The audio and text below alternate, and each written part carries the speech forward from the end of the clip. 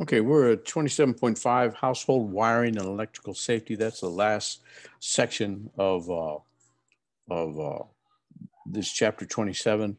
We're going to talk about household wiring, and this is the way. This is very simplified, but typical circuit. Your what they call the live wire, the one that carries 120 volts, comes into the house through a meter. The meter measures how much uh, energy you're using and measured in watts. And you have a neutral, the ground wire, everything uh, has to be connected to ground. So it comes in at 120 volts and it goes through a circuit breaker, and then it goes through uh, different different branches. Um, and here they're showing you like uh, three different uh, like appliances.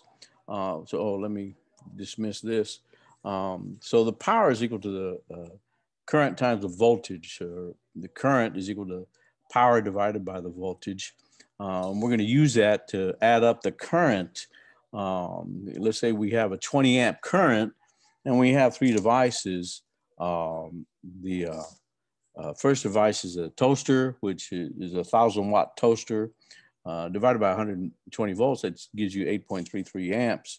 And you have a microwave, which is a 1,300 watt microwave, divided by 120 volts, that gives you 10.8 amps.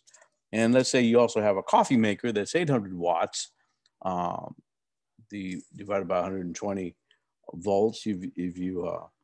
Um, if you had all of these three going at once on the same circuit breaker, it's a 20 amp circuit breaker, you're going to get 25.8 amps and you're going to blow the circuit breaker. So this is actually something I have an RV with a 30 amp.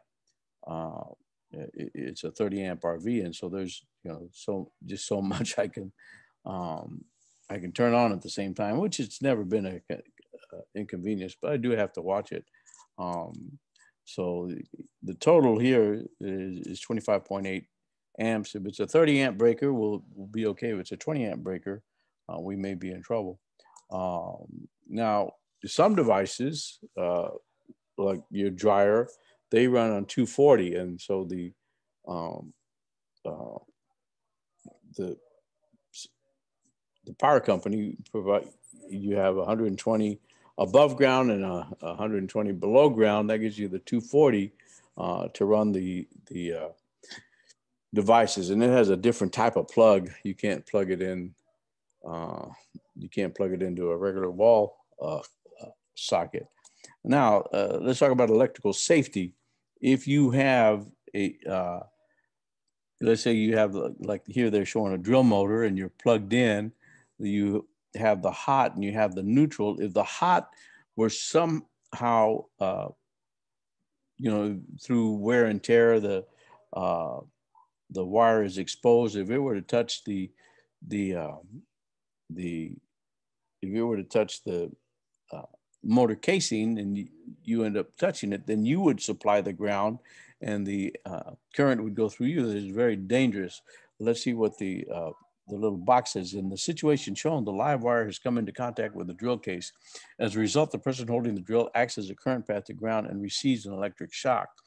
And nowadays, you have these three-prong. I mean, you can still get these two-prong devices, but it's better to have a three-prong device because they provide a third a third. Basically, what they're doing is they ground the case. In this situation, the drill case remains at ground potential and no current exists in the person. So that's just a safety measure. And in like in your bathrooms and outdoor, you have a ground fault circuit interrupter, GFCI, that a if it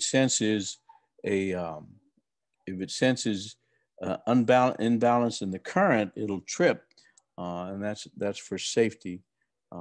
We'll cover that because it uses magnetism. It senses the a difference in the current using a coil. We'll study that in chapter 30. And I think that's it for the for this chapter. Okay.